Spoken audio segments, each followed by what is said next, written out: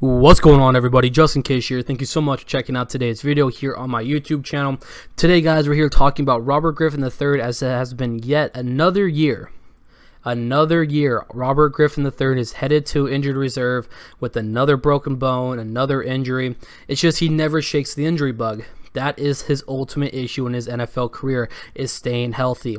The guy has not, remained healthy for an entire year of his NFL career. I had a lot of high hopes for RG3. Is he going to be the next Michael Vick? Is he going to be the next Randall Cunningham? No, he's not even close to being that. RG3 is just dwindling down right now. And, this latest injury, what do you do? What do you do? That is the biggest question.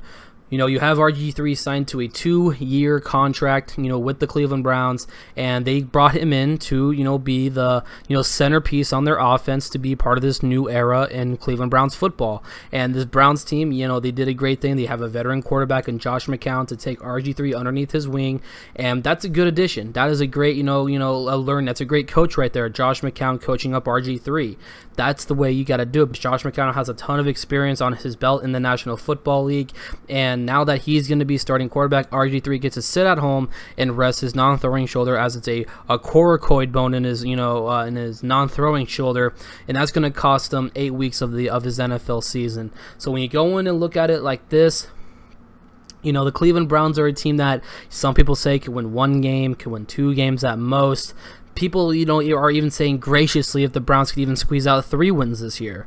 The Browns do have a lot of great talent on their team. The names sound fantastic. Guys that really stand out to me, Hayden, Nate Orchard is a guy who's very, very, very underrated.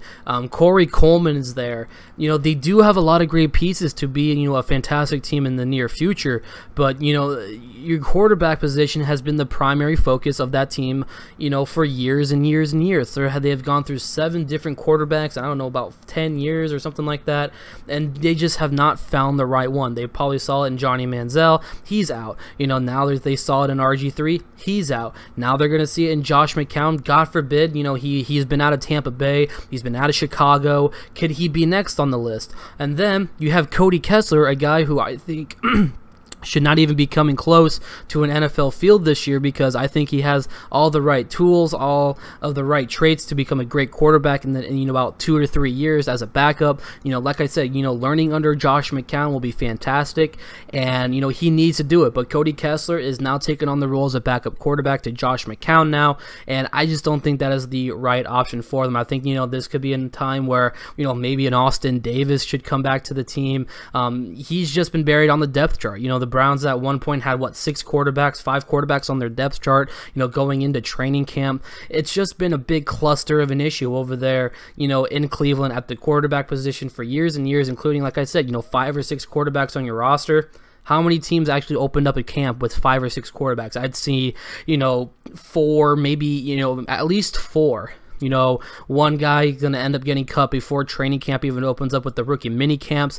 Those are all, understandable. Then you have 3 quarterbacks, possibly even 4 quarterbacks battling out during the preseason. But to have 5 or 6 quarterbacks on your roster, unheard of. But the Browns did it, but they were able to trim down the roster. So but like I said, RG3's gone. He just cannot shake that injury bug. That's the biggest thing. It's been the storyline of his career. Can he stay healthy? Can he play a full year? He has not done that, and RG3 is now dwindling away. What teams will really want to take him as a starting quarterback? The Browns could have obviously probably been his last chance.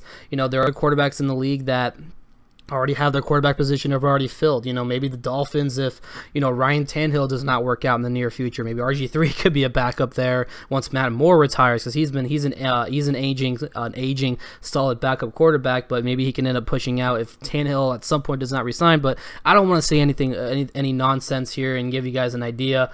But like I said, RG3 not shaking the injury bug. He is going on injury reserve for 8 weeks with a fractured coracoid bone in his non-throwing shoulder. Josh McCown's going to end up taking snaps week 2. Cody Kessler is going to be right behind him. And that's pretty much it. The Browns are 0-1 to start the year. Can they rebound next week? Can Josh McCown be the answer to week 2? Can the Browns get their first win of the year? My name is Justin Case. Make sure you guys click that subscribe button, show some support, share the video, as well as check out my other video, all the other video libraries here on the YouTube channel. And I'll catch you guys next time.